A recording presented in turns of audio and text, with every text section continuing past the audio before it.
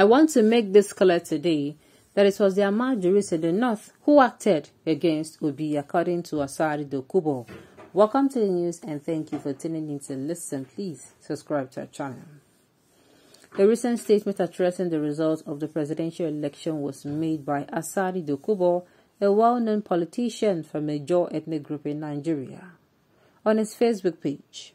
According to sources, he said that God had discredited a particular group of people who were opposed to Ahmed Bola Tinubu's triumph.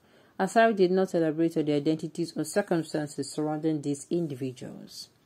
A number of candidates competed in a very competitive Nigerian presidential election, which was held in February 2023. And the former governor of Lagos State and member of the ruling party, Ahmed Bola Tinubu, ran for office in the election. He is well-known in Nigerian politics. In a statement, he said, and I quote, "I want to make this clear today that it was the Almajirais in the north who acted against P2B because they know that if he becomes the president, it will cause a lot of injuries." In his additional remarks, he added, "I have witnessed how P2B goes about stating that the election outcome was influenced. I have also seen some of the pastors claim that the votes in the north are meaningless." He remarked, "How can Ibiyome or Yereko and Enenche say the votes in the north do not count?" In addition, Asari Dokubo is well-known in Nigerian Niger Delta region. He was once known as Melford Dokubo Goodhead Jr. He has participated in several political and social initiatives, particularly those that support the right of the Ijaw people. Asari Dokubo appears to believe that some people or organizations were active, striving or to prevent Tinubu from winning the election based on his Facebook post. Without additional context or information, it is challenging to determine the truthfulness of his allegations or the identities of the individual he is referring to.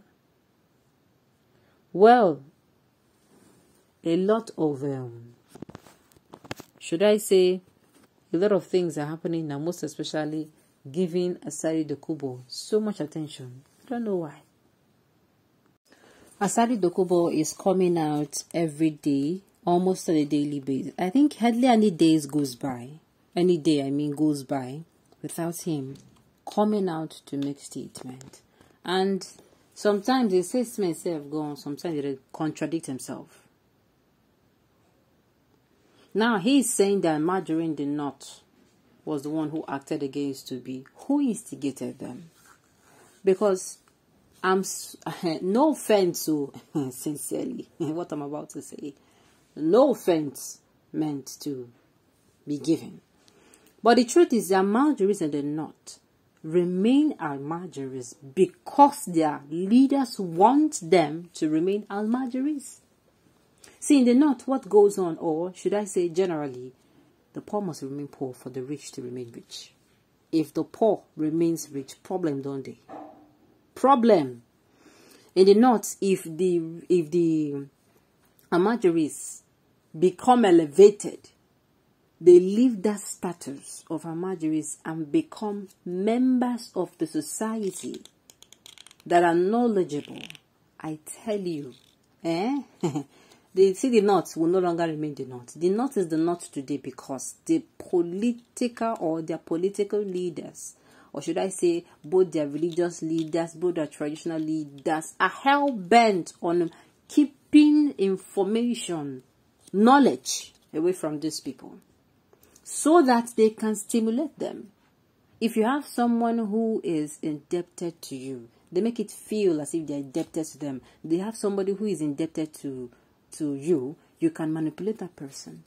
You understand? If you have somebody who be say they owe you, if care is not taken, if you are somebody who be say if you owe person, you need a fee to do well, the fee manipulate you. Except you to your own will. You get strong will and you get principle. And they tell you who instigated them, because for everything, just like if they want blame person, we go kill person. Let's say for instance, there's an assassin. He was sent on a job and he did the job and he was caught. The police will also want to find out who sent that person. It is in the same case here. Who instigated those people that voted against or that went against Obi? Because in the North, it is what you tell them that what they will do. The stories and tales of people who have been to the north and were able to stay there for more than 6 months, 1 year, they are not good stories. These people, called the political leaders, manipulate.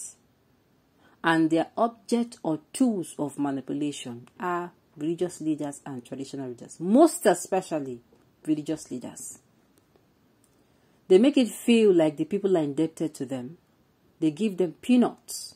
You know, when you have a lotion and somebody comes to give you 3 drops. What comes with 3 drops does? Inside that 3 drops, you say, make una share 1 spoon of water or 1 bucket of water. Somebody has an ocean. And the ocean he has is actually the ocean that was supposed to be spread out for people. He hoards the ocean and gives people daily 1 bucket of water. What do you think will happen?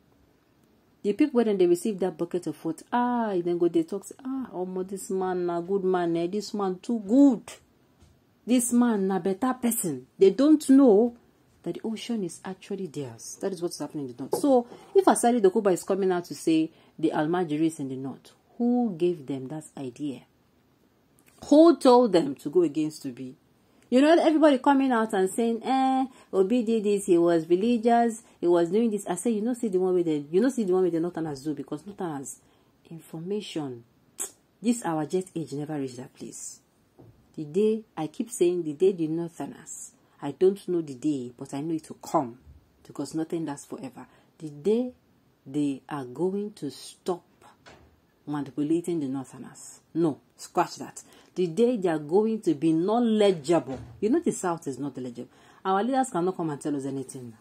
The Southerners will go and dig your past. They will dig it out. If you come outside and say something, 2 seconds, give them 24 hours, even less than. They don't say, you see this one. Then go, this is why they follow it. Can say they are so knowledgeable.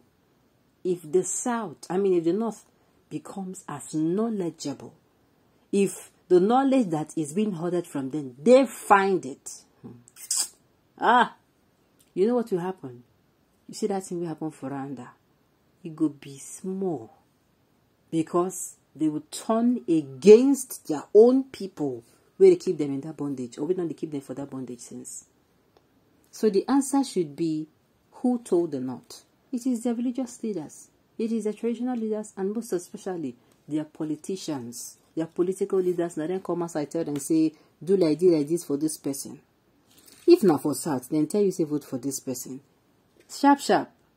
You go talk, say, why I go vote for him? You don't challenge the person immediately. Why? Even if in a group, even if in a group, in the family, you go say, if pop type begins, say, you see, you making a vote for this person, or this person is this. They go ask, why should I vote? Your children go ask you. In the North, they see it as disrespect. You don't brainwash these people. You are not permitted to talk. In the South, your children go ask you, even the small ones, so why should we vote for this person? What has the person done? Is the person, you go see that they ask you a question.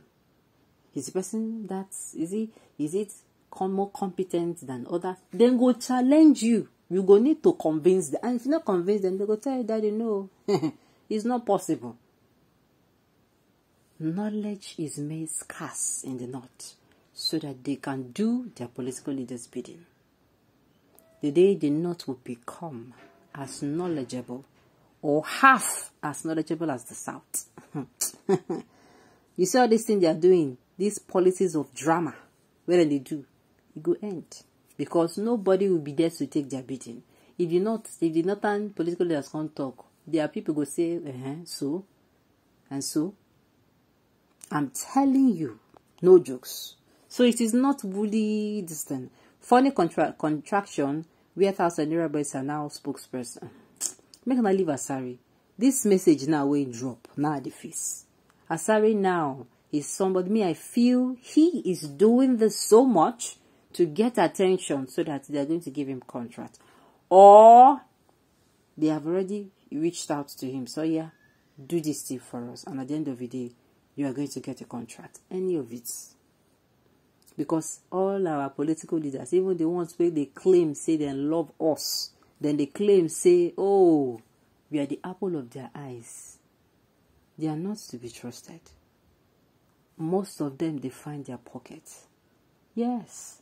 Before we go see the one we go come, even if we even get the one we say go come outside and I can't tell us, yeah, make no worry, saying they for us. We will need more than a pope to convince us, because these politicians, they don't use our eyes, see something.